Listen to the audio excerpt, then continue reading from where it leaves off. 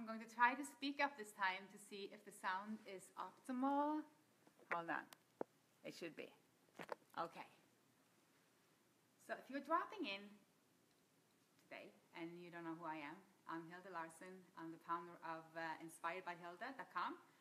And I write books, I inspire, I write articles, I coach people, and my main mission is this. I want to make sure that you are inspired and that you have the tools to live the life that you need, that you want, that you desire, that you're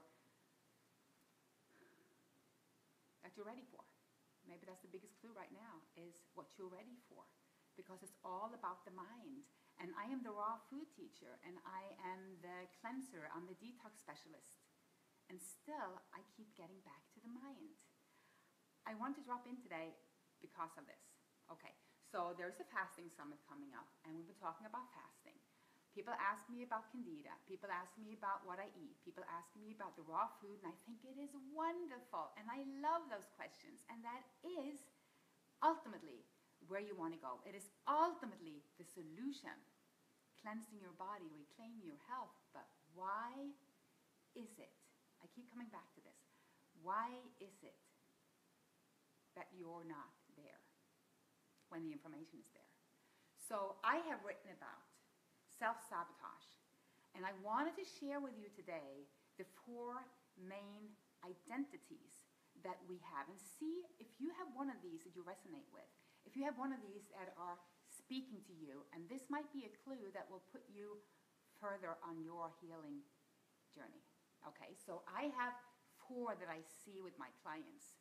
You might have many, might have several, but there are 4 distinct ones, and they are the attention identity.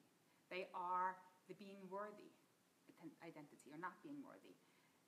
You have something called the fear of the new identity. And then, of course, a disease identity.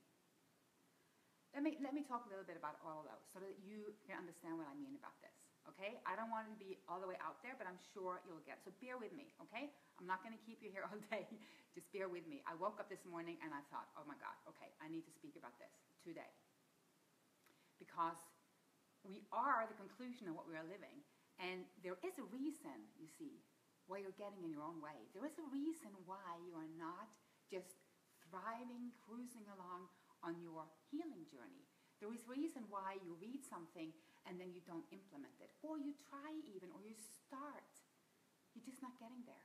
You're just not getting to where you want to be. You start binge eating, or you jump off the wagon, or you have some excuses. And they might not even feel like excuses because they're so valid.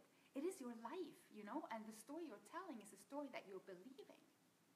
And what you're believing is what you're living. So let's look at the not being worthy identity, first of all.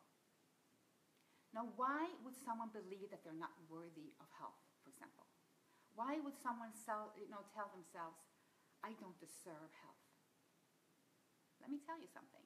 When you grew up, or when we grew up, when most of us grew up, we have been told things that we have been storing in our subconscious mind. And the subconscious mind is the trigger here. This is not something you're going around telling yourself consciously. You're not walking around telling yourself, oh, you know, I'm not worthy. I'm not worthy of health and happiness. Heck, you are, and you know you are. To an extent, you know you are. But your subconscious is telling you differently because it is replaying everything that you have believed your whole life, you see. So when you were a child and someone told you that you couldn't have something or you weren't good enough, you know what? You believed it, and you still believe it. Your cells believe it. So here's an example of what would be typical if you were connecting with that identity or living that identity. You would, for example, say that, well, you know, I can't do this cleanse because I cannot find the right food. Or my juicer isn't working. Or I live in a colder climate, so I can't get fruit in the winter. So you see, for me, it is difficult. For some, they can be in the exact same situation, living in the exact same environment. For them, it is not a problem. For them, they find a solution. And no, I'm not talking about if you have different settings, if you have more money, more support, more organic fruits available. No, I'm talking about two people in the exact same environment, the exact same situation will react differently. Some will work through it, move forward, do what's needed, and some will not. And this is what I find interesting. So if I can poke you to the point where you can, think about this. Go within yourself and say, hey, does this resonate with me? Am I one of these people? Because if you are, then you know what to work on, right? Then you can find support to untangling the knot within you that's holding you back. That's one, okay? The not being worthy. So then we have the fear of the new identity. Now, why would someone fear the new so much that it was holding them back literally? Why would someone fear change more than they would invite in health? I'll tell you. When you start a healing journey and you really go digging within yourself, we know that the body, the mind, and the soul, you can't separate them. So anything that is not serving you will just fall away. It's a happy thing, but things will change. So even people in your life will leave. You might find another job that's better for you. It'll make you more happy, but still it changes. And the fear of loss, of the consequence that comes with a change. We start seeing that things that we thought were good for us maybe wasn't. And yet we want to hold on to that familiarity. So we fear change so much that we hold ourselves back from healing. So what is an example of this? I love examples, so you can see. So if you are the person that has these statement that says, oh no, I'm feeling all better now. I don't need this anyway. Or, oh no, it's, I started, but you see, I don't have that symptom anymore. You're making excuses for moving forward that is very valid, but you are afraid of the change. Okay? Or could be. Your life is going to tell you which ones of these you fit into. Then you have the attention identity, which is the identity that most people would think like, oh, no, that's not me. I'm not holding myself sick for attention. I mean, that would be crazy, right? No. Remember when you were little and you were sick? Remember when you got those extra cookies or Coke? You got to stay home from school, watching TV, getting extra cuddles. People were, paying attention to you. And now when you're sick, you might go to the hospital. People are sending you cards, flowers. And I'm not saying you're doing this consciously. I mean, grown-up people, we know better. You're not going to keep yourself sick consciously for flowers or for more attention or for more love. But remember, these are subconscious patterns. These are patterns we don't even know that we have. Okay? We don't even know that we have them. Okay, I hear people are talking about the sound still. So I have mine on the highest setting, and I hope that you can do that too, and that will be good enough. That's all I can do for now. Thank you for letting me know, though. Okay, so back to the attention identity. Look back at what your soul has been experiencing. If you have experienced a lack of love when you grew up, if that was what you were getting attention from, not feeling well, then that would be a pattern that you're going through still. So an example for this would be this isn't working for me. I've tried everything. Okay? Because then you're kind of you're letting yourself off the hook, and you're saying that this is going to be my state. I'm gonna suffer. I'm always going to suffer.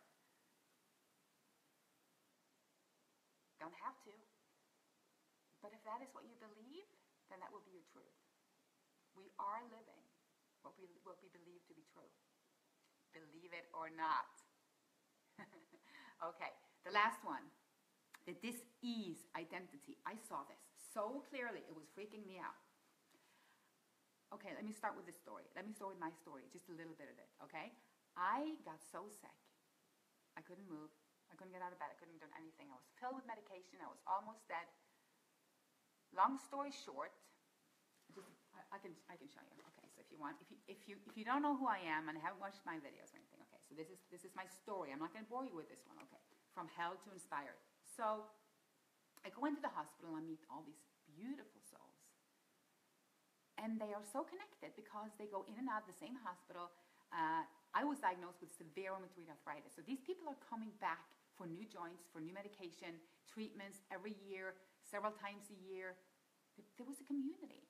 I met this woman in there that had the diagnosis of, I think it was fibromyalgia or something similar like that. And the doctor had told her now that she didn't have that anyway. She didn't have that diagnosis, and she was furious. That was her identity. I mean, her whole life was built around that community.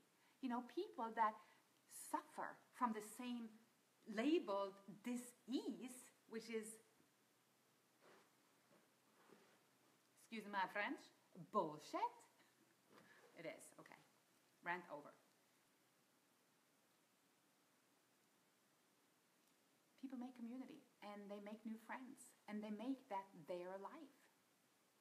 You know, it is not going to walk you towards healing, to go to the forum for arthritic people, if you have arthritis. What you have to look towards is health. So if you're stuck in that wanting like-minded in the dis-ease community that has the same label that you have, this is something you need to look at, because you have to break free. You are identifying yourself with that, and it puts you into a comfort zone, and you might even be good at it. You might have a lot of information you can share with these people, you know, but you're still in the same energy. And the example behind this is that once you start thinking about getting well, it's like you have to change your friends, because you've been holding on to the sickness, you see. And the reason behind this is not because you want to stay sick. Like any other identity, it's never about that. This particular one, I've seen, is the reflection of the need to belong. You know, people that have, you know, maybe walked their whole lives, never belonged, never felt community, never felt there was a part of anything. And now they have a part of something. They're a part of a whole movement. But as long as we identify ourselves with any of these patterns or identities or false beliefs, we're holding ourselves back. And it's called self-sabotage, because you are then the one, as always, that is holding yourself away from true health. You see, nobody else can do that. No family member, no doctor, no anyone that you see as an authority, anyone that you see as an opponent, anyone that you see as a critic, anyone that you see is so important in your life that they have an opinion more valid than your own. None of it. None of them is ever going to take your place. They do not have the leading role in your movie. They are not the one that's going to get the Oscar or not. They are not the ones creating this. You are. Every bit of it. Are you creating your disease? Well, at least you have the opportunity to walk towards healing. And I really want to get back with you very soon to talk about Candida. So watch for that. Fasting. Like I said, I just spoke on the fasting summit. Coming out again. I'm with these great speakers from all over the world. So yay to that. Shout out to the people at the fasting summit. But today, this is important, okay? Because this is where it starts. This is where you have to start. And this was my third book, was mostly about all of the things that actually came first. Because now I could pull back from my whole walk through all of this and see the whys and the hows and the why nots. And I can speak about raw food and vitality and health and energy and monkeys and bananas and cows and, until hell freezes over. If you're not ready to embark what you need to do yourself, it's not going to matter what you read or what you see or what you hear. You have to connect with yourself, and you have to be bold enough to go inward. So if you sit down in meditation and you really take in what I just told you, see if there's any of these that you can find connection to, any of these identities. So which one was it? The not being worthy, the fear of the new, the attention, and the dis-ease. Okay, so I'm going to let you go, but I want you to let this day be the day that you speak to yourselves in a way that will put you out of these, okay? So I wrote some affirmations the other day as well, in a different setting. I think I put it up on the membership site, yeah. So if you're not a member yet, you need to be a member. Go to my website and just click on Become a Member. Okay, really quick, because I think this video is closing. So, okay, tell yourself, I deserve health. Repeat after me. I deserve health. I love myself. I never need to get sick again, ever. I am worthy. I'm always loved. It is always a good time for me to embark my healing, all levels journey. Being healthy is everything to me, and I am willing to let go of everything that is not serving me. It's freedom. Health is freedom. True health is true wealth, and you are so worth it.